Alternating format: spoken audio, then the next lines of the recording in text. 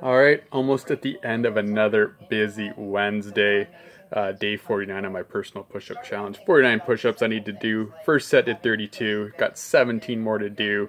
I did lots of meditations, affirmations today, listened to lots of different live streams. I had my Vets Outreach meeting this after lunch meeting, and then we had a presentation from, I don't have it here, all the papers over there. It's, I can't see, I can't read it from here. There's a pizza party anyways about this special treatment for PTSD and depression from a psychiatrist that came here. So that was good to get the, and then I had to ask him a few questions after, just kind of to see. I'd have to consult my neurologist with my CT scans and that, but I think I'm doing pretty good without it, especially because there's also the side effects in that, so I'm probably not interested in that at all.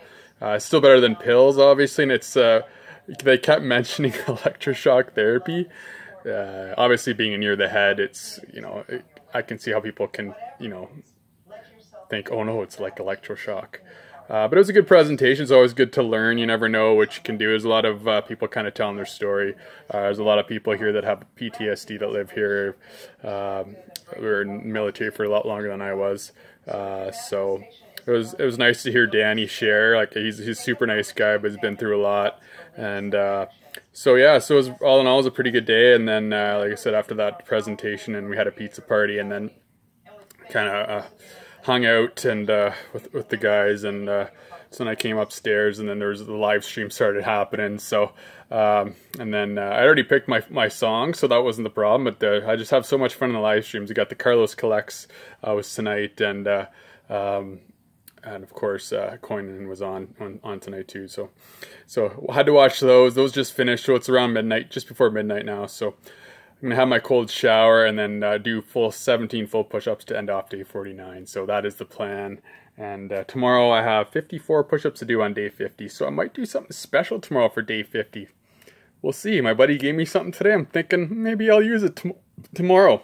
I was gonna keep it for special something, but I already have a bunch of the other stuff. So I figured, what's more Canadian than that? So stay tuned for that. So anyways, time for my cold shower and rock out to some John Lennon to start us off. Oh man, I definitely got to talk about that. The song was actually mentioned today in one of the videos I watched about megahertz. I forget the exact number. I'll have to, I think it's 532. Oh, it was an awesome video.